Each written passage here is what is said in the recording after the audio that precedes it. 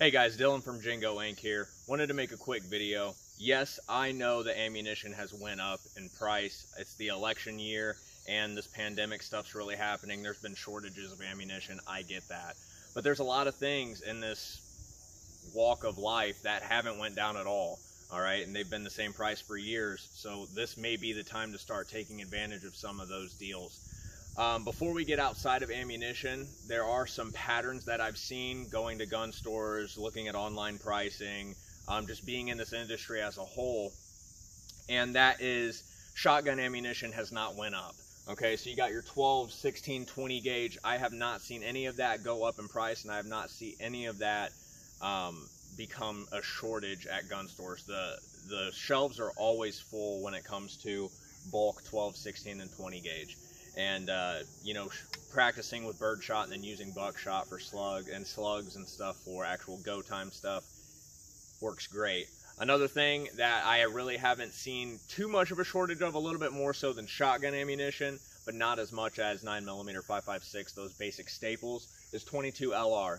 Now, I'm not a huge fan of using 22 LR for actual serious critical kind of use, but you could buy 555 bricks of it all day at every gun store I've been at.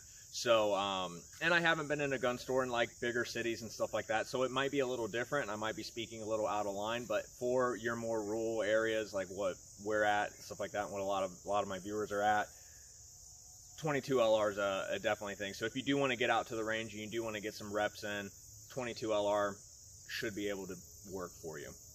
Now, kind of getting out of the ammunition thing, go ahead and move over to reveal this list. There's a couple things that haven't went up in price, haven't adjusted price, and there's not shortages of them that you could be spending your money on towards, okay? Number one primarily is medical equipment. Medical equipment is one of the most neglected pieces of equipment, industries of equipment that people in our walk of life fail to get, okay? Tourniquets, hemostatic agents, pressure bandages, gauze, gloves, just all this other kind of stuff. Even basic first aid is stuff that's very neglected, okay? If you don't have something to plug a hole, it's, you know, your making hole equipment isn't going to work. This soft T-wide tourniquet is one I carry all the time. I've been carrying it for about 2-3 years now. These are $23 2 years ago, and they're $23 right now if you go on there. I mean, they did not go up in price, and it's a great piece of gear to have on you, okay? Medical equipment does not go down. Dry firing is free. If you do want to get those repetitions in, those good draw strokes, stuff like that, dry firing is free. It doesn't require any ammunition. You could do it anywhere. It's very, very, very easy, and I couldn't recommend it more. Training. Now, I know a lot of people say, well, I know training classes haven't went up in price, but the ammunition and all the stuff that requires you to do training has went up. Fair enough, but there's a lot more training than just firearms training in this way that we live.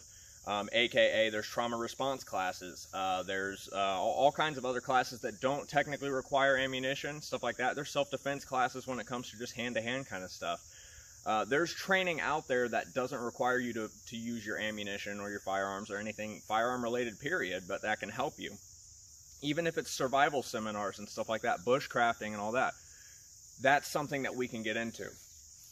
Next thing is gear. Not a big gearhead, but also at the same time, if there are any kind of accessories or any other kind of things that you would like to get for your rifle, pistol, shotgun, your everyday carry gear, stuff like that, and you don't want to spend 75 cents for a round for 223, I completely understand trying to enhance your palette of gear that you have on you. As long as it's purposeful, it's not just some shiny monkey fist or whatever they have now.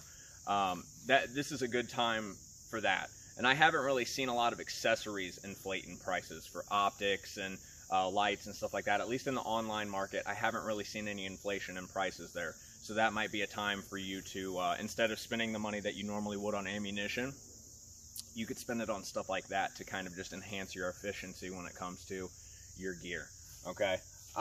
And last but not least, emergency provisions. Now, you might think that medical equipment is emergency provisions, and it kind of is, but what I'm saying when I say emergency provisions is kind of more like the bushcrafting side of things. So stocking up on food, stocking up on water procurement. Do you have enough things? Do you have something to start fires? Do you have something Do you have antibiotics, stuff like that? Well, that kind of falls into medical. But things for your household. Do you have a generator? Do you have enough gas cans to last? Do you have enough food to last your family an entire year?